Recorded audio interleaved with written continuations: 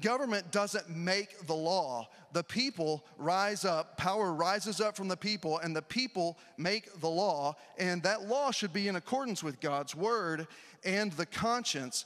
And these federal laws are restricting both of those things. And so when this authority, namely the federal government, commands what God has forbidden or has not required.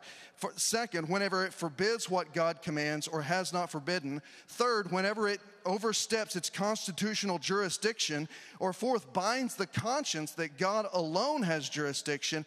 We, those who are their authority, we are the authority for the federal government in this situation. We are not to obey them whenever they take tyrannical action.